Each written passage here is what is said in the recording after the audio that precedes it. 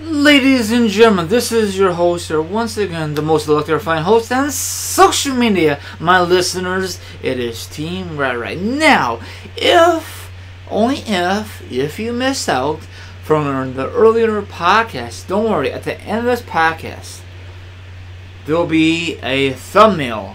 Double click that thumbnail, and that thumbnail will automatically take you for the very first thumbnail. Scratch it. That thumbnail will automatically take you for the very first podcast of the day. It will open it up. So hopefully you will enjoy it, the very first one of the day. Now, that's all I gotta say. I'm gonna discuss wrestling news, wrestling topics, and lots of very interesting topics to discuss with you. So sit back, relax, put your feet up, grab something to eat, grab something to drink if you want to do that kind of thing. Or maybe you just want to listen to my points of view on this certain matter.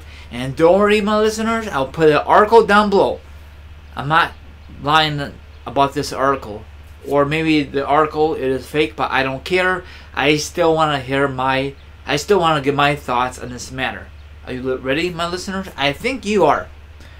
Now, WWE is getting bigger and bigger, in my opinion. I know you're going to say, WWE is garbage. It is awful. They don't know what the hell they're doing. They're going to go out of business in a few years.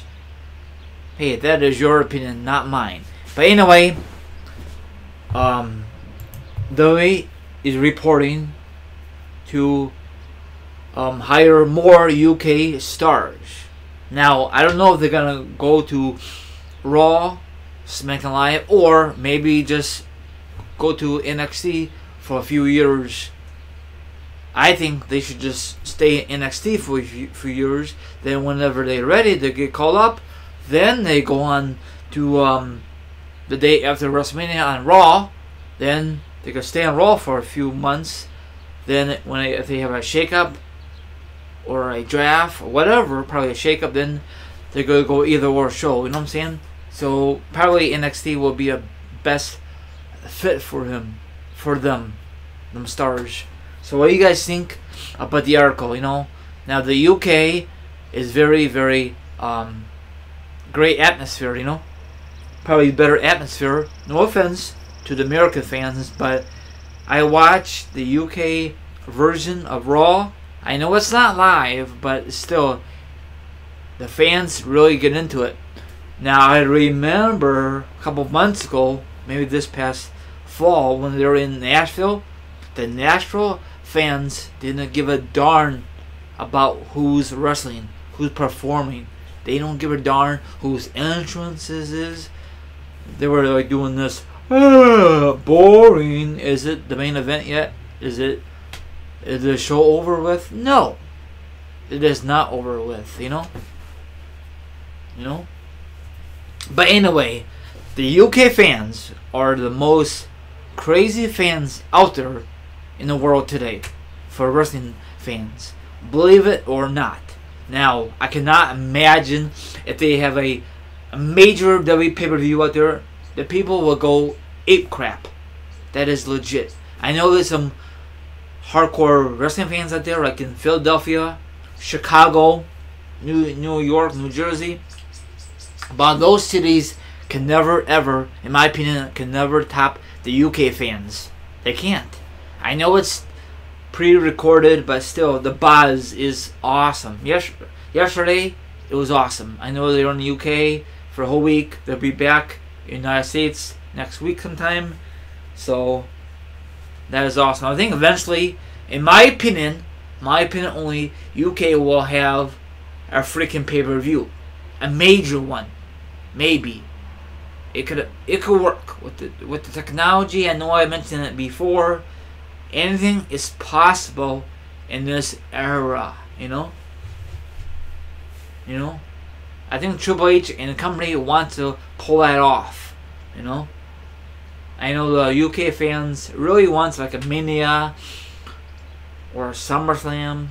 Frankly, crap, they would probably want a freaking Money in the Bank probably, or a freaking Royal Rumble.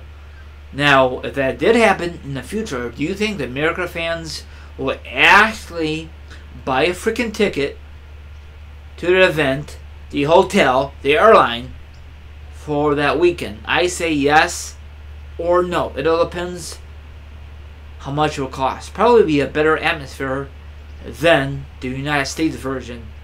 You know, I'm not dissing the people I just mentioned, like Chicago, Philadelphia, New York, Brooklyn, New Jersey.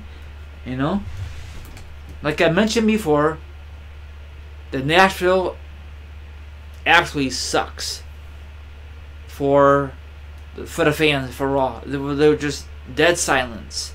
Now that's not the only city is dead silence. You know, I don't know why WWE's got to go to that city, but it's all about the money. They don't give a darn about the freaking fans. If the fans are very wild, they don't give a darn. It is all about the money. Any kind of event you go to, WWE, the NFL, NBA, the playoffs, Super Bowl, hockey playoffs, it's all about the freaking money. They don't give a darn about the fans. You think they do, but they don't. You know, only if they have like a meet and greet because they have to do it. You know, it's part of their duties. You know, I know a lot of you think I'm freaking nuts, talking off the wall. You know, Team RA, just stick with the subject, and that wraps it up. Okay. Hey, this is my thing, and this is not your thing. If you want to do your own thing, there you go. You got a freaking phone. You know, I'm being nice. You got the internet. You could do it probably if you have the internet. If not, then I don't know what to tell you. Go to your local library and make a video probably. Hey, I'm doing my best. You know, probably a lot of you don't like my stuff. That's okay. But anyway, I put the article down below. So I think this would be a best for business. I'm not just saying it because it is a wrestling thing, but I think this is a great move. And I know you're gonna say this is a bad move. WWE don't know what the hell they're doing. They're gonna go out of business the next 10 years or even less. So that's all I gotta say. Like, subscribe, leave a comment about the article, hit the notification, hit the subscribe, and that wraps it up. I'm not dissing everybody, but this is just my opinion. That's it. Don't mean nothing. Good one. Have a good rest of your Tuesday, and sayonara for now. Ciao.